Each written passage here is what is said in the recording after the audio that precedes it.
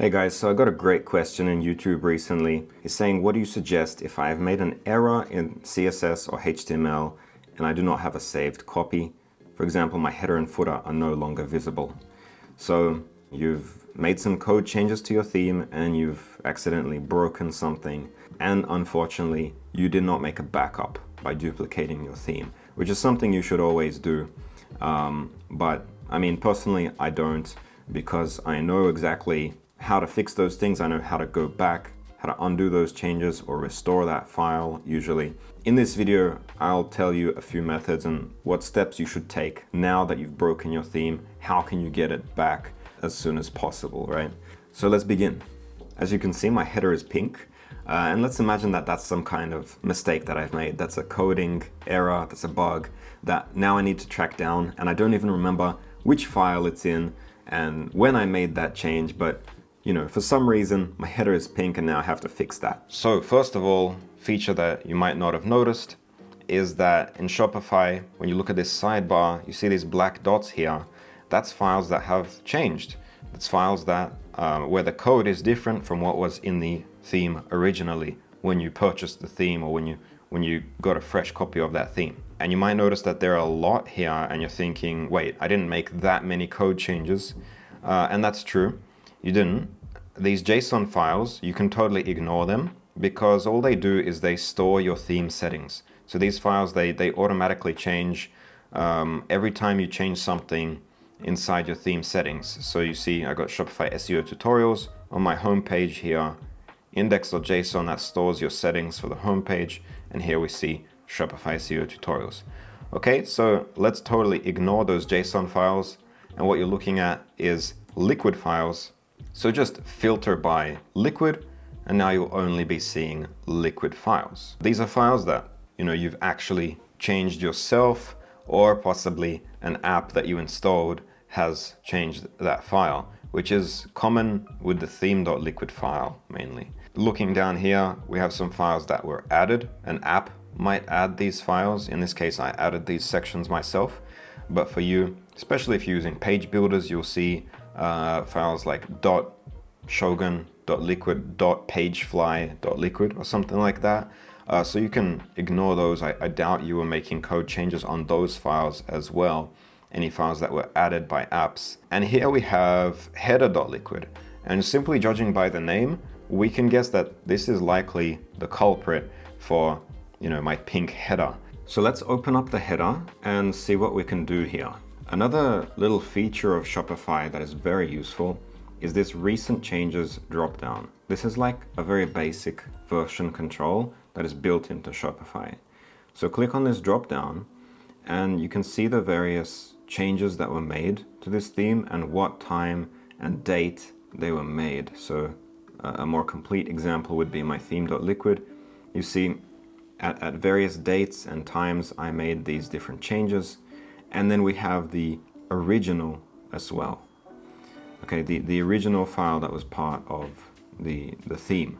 And the simplest thing you can do if you really didn't make many changes that you want to keep, if you just want to go back to the original and get your site fixed ASAP, like especially if this is on a live theme, then you might just want to go back to the original, hit save, and your issue should be fixed if this was the correct file. Okay, so another thing you can do is, so you have the current version and you have the version before that. So you can simply click on that and save to sort of undo, to go back one step. However, be careful with this, because anytime you make any change, even let's say I added a space here and I clicked save, it's going to create another version. It's going to create a version 4. So let's do that. And you see there's a version 4. And so you're not actually sure how many minor changes you might have made, like how many steps you have to go back, how many times you have to undo. And it gets very confusing because every time that you undo, let's go back to this one, right? If we go back to this one and save, it doesn't go back to version 3, it creates a version 5, which is the same as version 3. Anyway, this might have been a bad example because there aren't that many changes on this particular file. But you might have made changes throughout the month, throughout the years, like this one, and you're not sure which version to go back to because you made several rounds of changes that you want to keep. Let's say you don't want to go back to the original, you want to keep something done around here, but then the bug might have been around here. You're not sure which one it is. So then what do? Well, there is a way that you can compare the original and the current versions and see all of the code changes that were made, okay? And I'll show you that right now. So there's this tool called diff checker. Just go to diffchecker.com or just Google it. And it's mostly free tool or freemium, but basically it lets you compare two pieces of text, usually code, right? So let me demonstrate this with theme.liquid. We're going to highlight everything, copy, and paste this into the change text, because this is like before and after, right? This is the current version, would be the after. And we can go back to the original.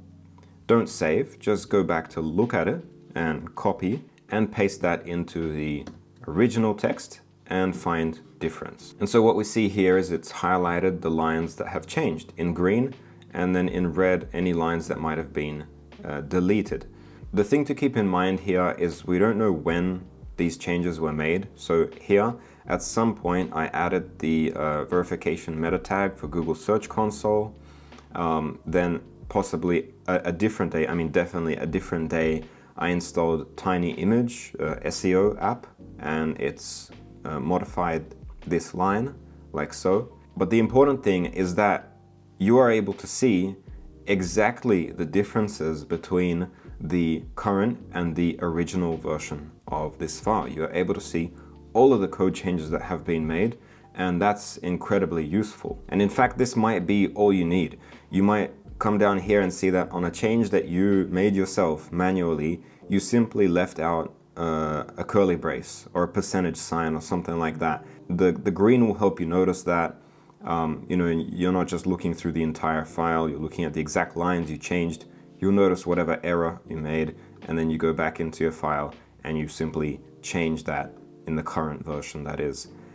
Okay, but my example is pretty simple. Let's go back to my my header.liquid, and I'm going to grab the current version, put it here, grab the original, and put it in the original and see which edition was made.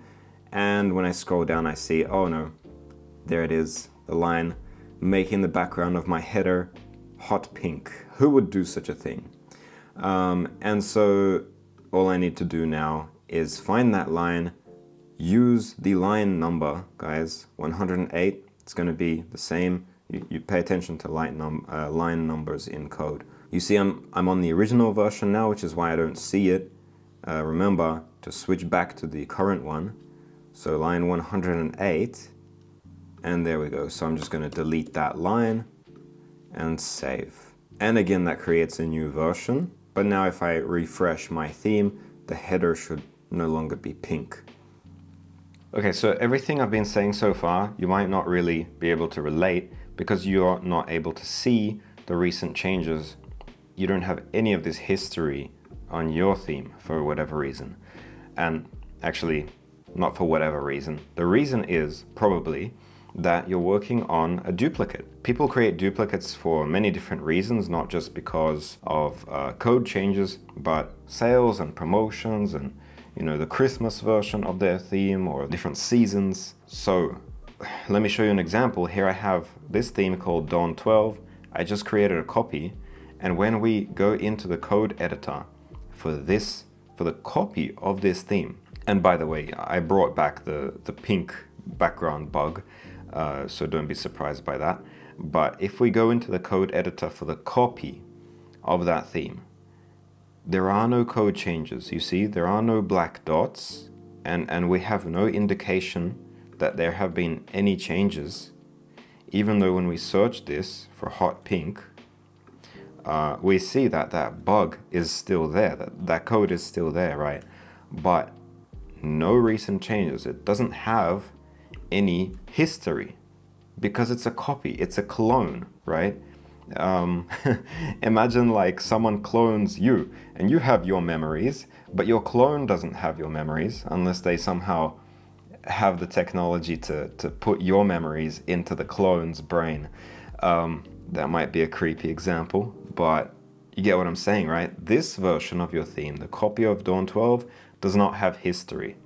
So what do you do in this case? In this case, you're not able to move back one step, and you're not even able to revert to the original at all. Instead, you need to find a fresh copy of your theme so that you at least have the original, and then you can maybe use diff checker to see what changes were made, to actually compare, or if you don't care about keeping those changes, then you can simply grab the header.liquid from the fresh copy of your theme and just paste it over here, okay? And that should fix your bug. But you do need to get a fresh copy of the same version. So as you might have noticed, I've been working on Dawn version 12, which is almost a year old now, and we're up to Dawn version 15. Here is the latest version, which I just downloaded. And that's really the problem, that if you just go to download Dawn again, you'll be getting version 15, but you need version 12, because if you try to use the header.liquid from Dawn version 15 and then paste it into Dawn version 12, it might not work. It simply might not be compatible. I mean, it might work, maybe, but you don't know what kind of bugs you could create. So preferably, you need to get Dawn version 12. Luckily for you, if you're using Dawn or if you're using any of the free Shopify themes, which are all the same as Dawn, by the way, it's the same code. And luckily, it's open source. It's freely available to download. So simply look up GitHub Dawn, and you'll find Shopify's GitHub account with Dawn. And go down here, click on the branches, and then click on tags, and you'll find every version. So if you need version 12, click on version 12, and this is switch, you'll see this refresh. So now we're looking at the files of Dawn version 12, and all you need to do is download a zip, and you'll be downloading a zip of Dawn version 12. And that's the same thing that you need for any of the Dawn-based themes. That is all of Shopify's free themes. Not just the ones I'm showing you here, but rather it's all of these themes here. Okay, that's all Dawn.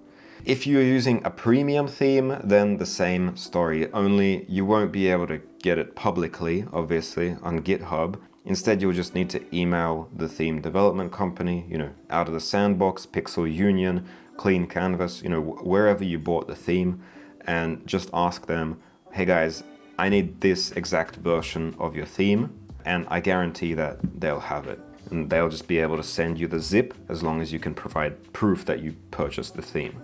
And finally, if you really can't track down the bug and fix it on your own, then you probably need the help of a developer. A developer will have tools and methods of comparing your theme and finding bugs that are much more professional than diff checker. They'll be able to track it down much more effectively. And so the company I recommend is Hey Carson, if you're looking for a quick turnaround, because they actually have this express service, which is for a tighter deadline or, an urgent issue. If you go with these guys, I'll really appreciate if you can use my link, which you'll find in the video description. Okay, and one last tip for next time, if you don't want this to happen again, make sure that you duplicate your theme for a backup before making any code changes.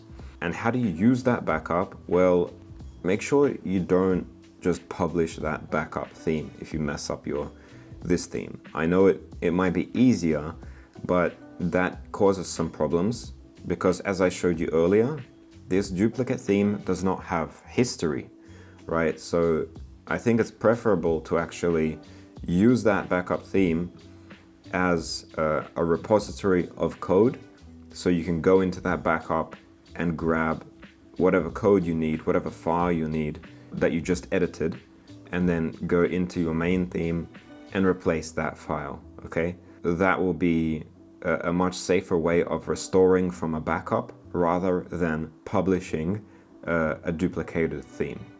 So that's all. That video went much longer than I expected, but a lot of information that I hope you will find helpful. And if you did, please leave a like and subscribe for more such videos. See you next time.